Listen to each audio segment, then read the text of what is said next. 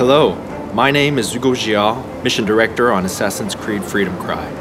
Originally released as a DLC add-on for Assassin's Creed Black Flag, Freedom Cry is now available as its own standalone title for digital download exclusively on PlayStation 3, PlayStation 4, and PC. I'm very proud to be showing off this game as well as introducing you to our new assassin, Adewale.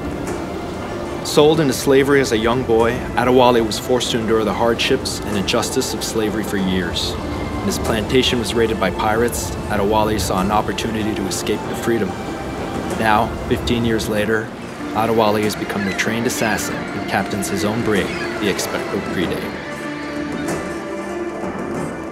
We start the demo with Adewale and Port-au-Prince, a new location exclusive to Freedom Cry.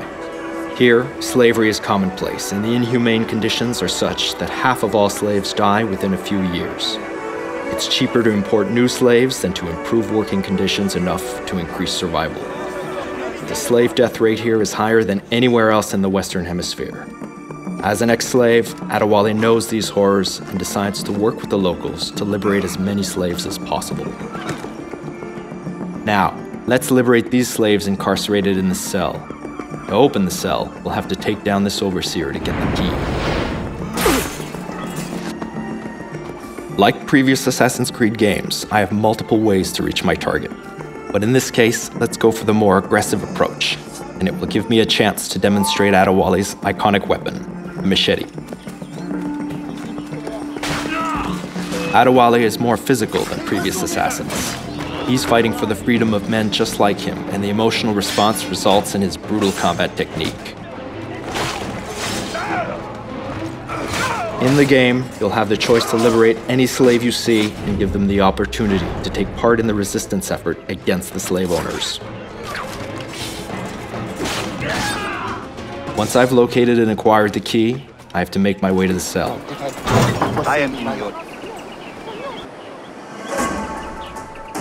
Aside from Port-au-Prince, Adewale travels to plantations where slaves were forced to work 12-hour days growing sugar, coffee, and tobacco.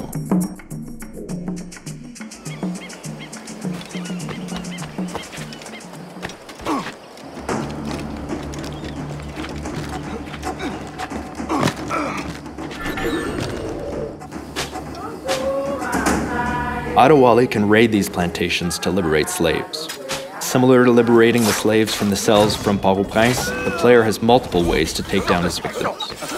However, there are consequences to your actions.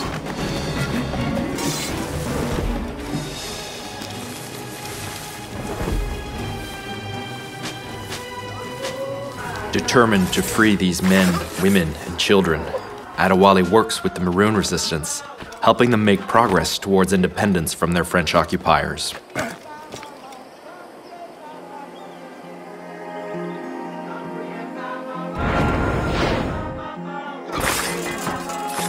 Here, torture of slaves was routine.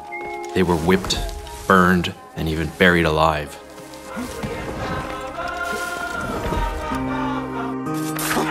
The goal in the plantations is to kill all the overseers to liberate the workers. You need to kill all the overseers first, because if they detect your presence, they'll see it as a revolt. And since the slave plantation population outnumbers the overseers 10 to 1, the overseers will start killing the slaves to end the revolt as quickly as possible.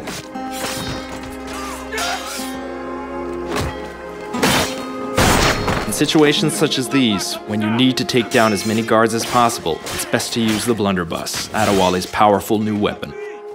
It can easily kill tougher guards, such as this jailer.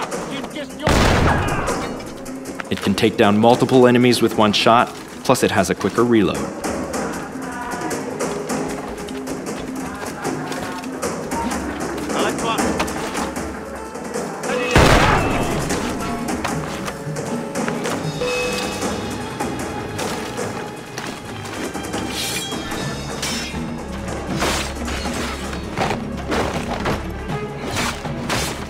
Once all the overseers have been eliminated, the slaves are liberated from the plantation.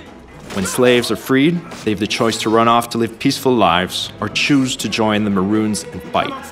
These Maroons are key to help Adewale bring peace to the island.